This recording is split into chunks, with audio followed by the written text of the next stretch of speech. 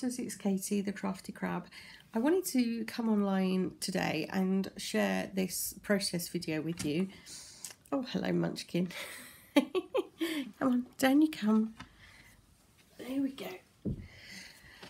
I think it's because I haven't been filming a lot lately, and she's rediscovered that when I'm talking to myself on camera, it's a chance for her to find fame and fortune. So anyway, so I've been wanting to make this craft for ages. It is one of these floating teacups with the flowers.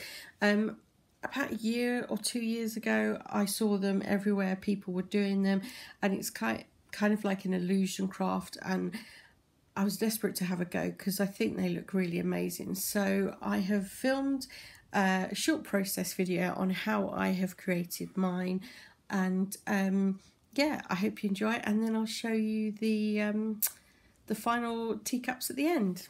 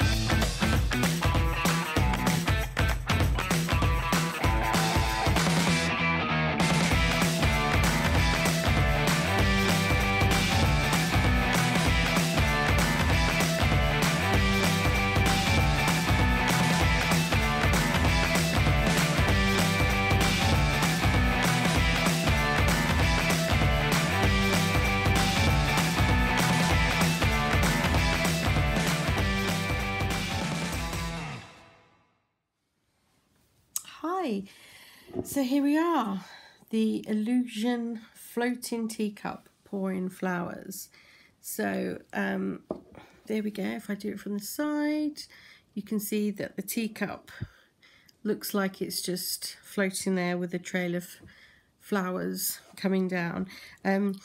I was really lucky actually, because this little teacup and saucer are super cute, and my memory is that I bought this from a charity shop for about £1, and it is tiny, and I didn't want to spend too much, and it's also really decorative, if you can see, and you have got the kind of gold there. And I just kept on building up these flowers just to cover everything. It's a shame because you can't see the detail on the saucer, but I am really happy with how that turned out, and I just think that's just going to be a really pretty little home decoration. So that was the first one, the tiny one, and if I just show it in relation, so then I also had this second slightly bigger cup. So this mini one is more like a doll's teacup. This size is more like an espresso coffee cup. So this again I think was £1 or £2 from a charity shop, and I think this size looks quite good. I'm not sure if I would want to have a go on a full-size teacup. I think it looks quite nice being that delicate, and yeah, just again we have all the leaves, and then it's just smothered in flowers just to cover everything. And inside we have that, the flowers pouring out.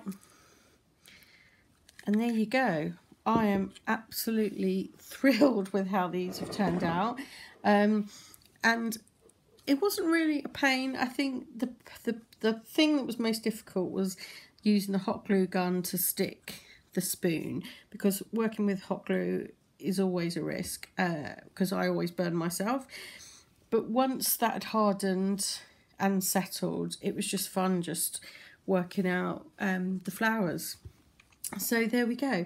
So I am going to be keeping this little one, but I would like to give this to one of my subscribers.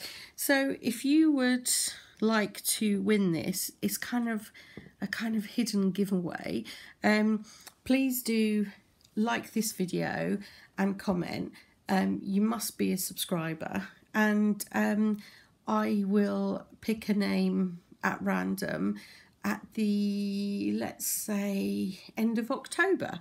So yeah, and then the lucky winner will get this, obviously wrapped in a ton of bubble wrap, and it will be open to international as well.